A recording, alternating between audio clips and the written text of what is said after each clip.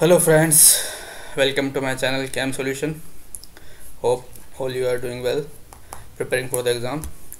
So today we will discuss the most important chapter questions which are very important for the board exams.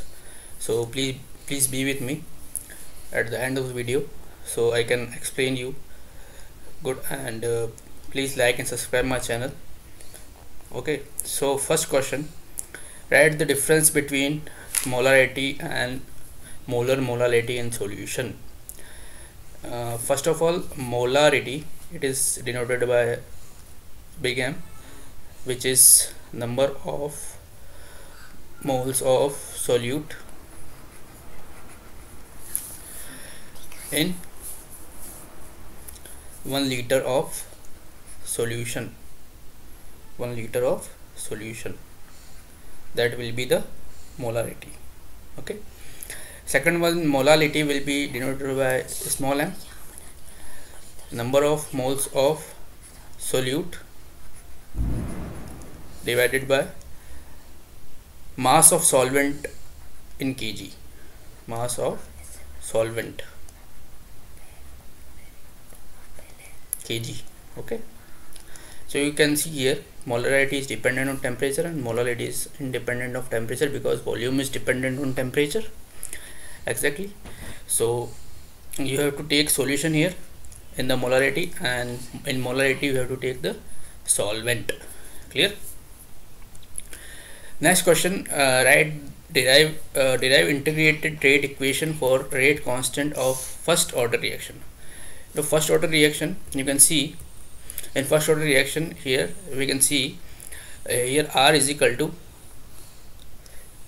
K, rate constant Kt plus I. It will be the for first order reaction we have taken time 0, and the initial the rate of reaction will be R0, the initial reactant. Okay, initial. So what will the reaction form? That will be R0 is equal to I if we taken T0 and R0, then R0 will become I, and equating this equation, taking logarithm, we will see this equation. This equation you will get first order equation. So you can write in your copy this equation. It is first order reaction equation differentiation. Clear? Next question, first of all, explain the following observation. Transition elements generally form colored compounds.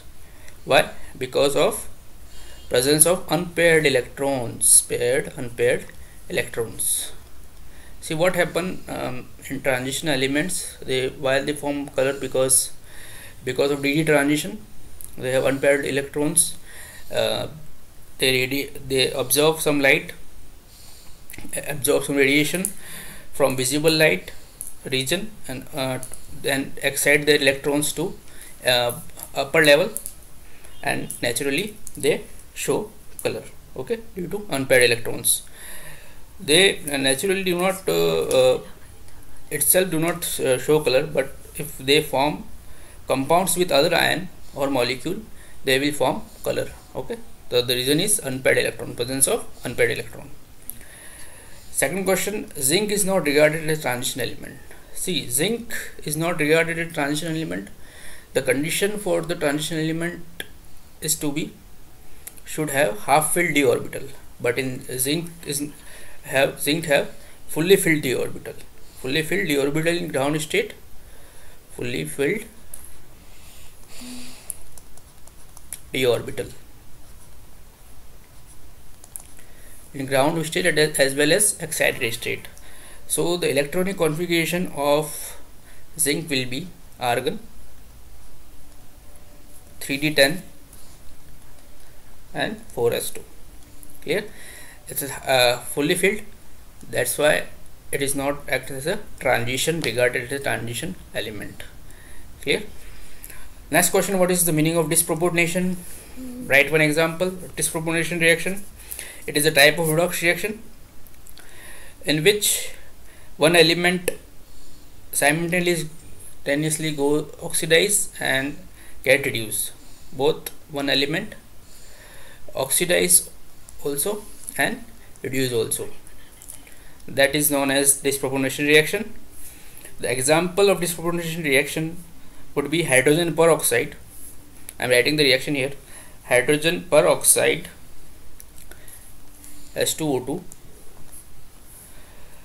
disproportionation reaction where hydrogen peroxide is decomposed to give water H2O and oxygen. This will be the disproportionation reaction. The same element is undergoing oxidation and reduction. Clear? Next question, moving to the next question. On the basis of valence bond theory VBT, it is from the coordination compound.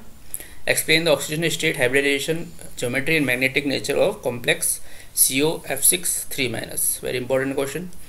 So let's see the answer. First of all, you can see COF6 3-. If you central atom is CO, so you have to take the oxidation state as X. There are 6 F, so -1 will be the oxidation state of F and -3 will be on the right hand side. Then the X is equal to 3. What is the oxidation state of CO will be +3. Clear? Due to it have unpaired electrons, that why it have paramagnetic nature, and geometry is like octahedral. You can see the geometry here, octahedral geometry. According to VBT and crystal field theory, there is splitting should be there. So you can see there the hybridization will be sp3d2. sp3d2 will be hybridization because these are the vacant orbitals are there. Clear? So this is the good question according to the exam. So next question I will play. What do you understand by primary structure of and secondary structure of protein? Primary structure is a basic structure. Actually, you can see there are 4 structure of protein: primary, secondary, tertiary and quaternary. We have to differentiate these two only, primary and secondary. First of all, primary is a basic structure, and linear sequence of amino acid, only the linear sequence of amino acid is there, and only one polypeptide chain is there, only one polypeptide.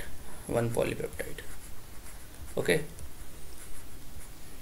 In secondary structure, you can see next level up to primary level, the regular folding of regions into specific structural patterns within a polypeptide chain. There is a folded, these are the folded structure you can see here like this. These are the folded structure that is known as the secondary protein. That is the structure of protein. I hope you understand this. Next question will be, what is Schiff reagent? What is used for? Explain with the help of chemical equation. First of all, Schiff reagent, there is a test, Schiff test. Schiff reagent is a product of sodium bisulfite,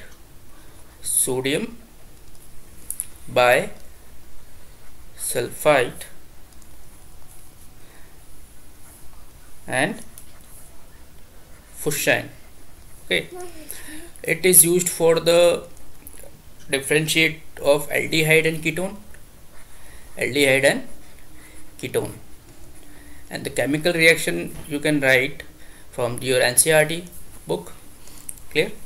So the next question, complete the following reaction: C6H5Cl plus CH3Cl in the presence of anhydrous AlCl3. What it will give? It will give C6H5 plus HCl plus AlCl3. Clear?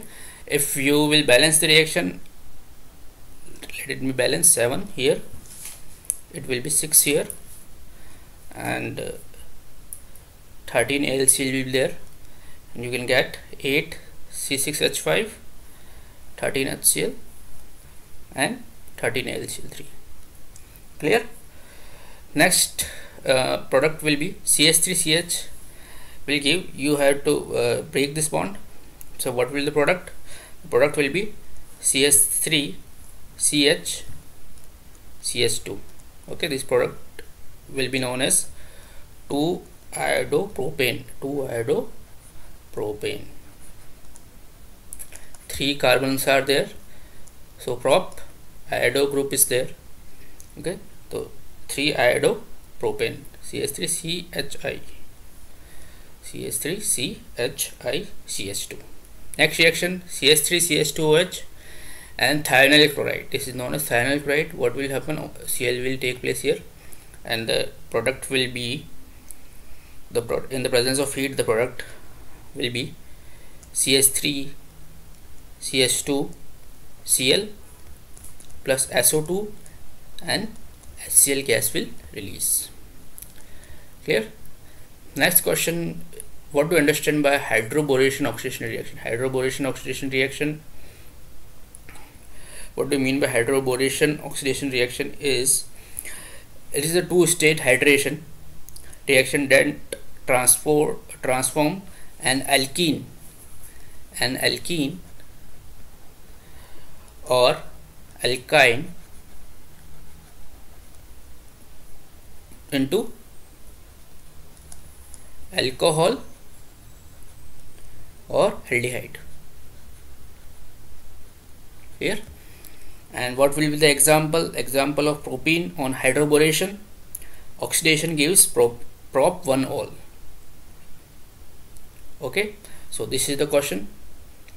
We will moving on to the next question now. Write the this is the conversion reaction. Okay, ethane to bromoethane, ethane to bromoethane. First of all, the reaction will be CH3 in the presence of Br2. Okay, HV light, it will convert to bromoethane, CH3 CH2 Br. Clear? Second question is propene to initropropane. You can see this reaction in the presence of peroxide it is taking place. Propene to initropropane is there. Okay. Third question is toluene to benzyl chloride, benzyl alcohol. Toluene to, this is toluene, benzene group, you have a methyl group on the benzene in the presence of Cl2HV. First of all, it will give benzyl chloride, and then will be benzyl alcohol there in the presence of alcoholic KOH. I hope you like this video, and please be with me for the more videos. So please like and subscribe my channel. Thank you.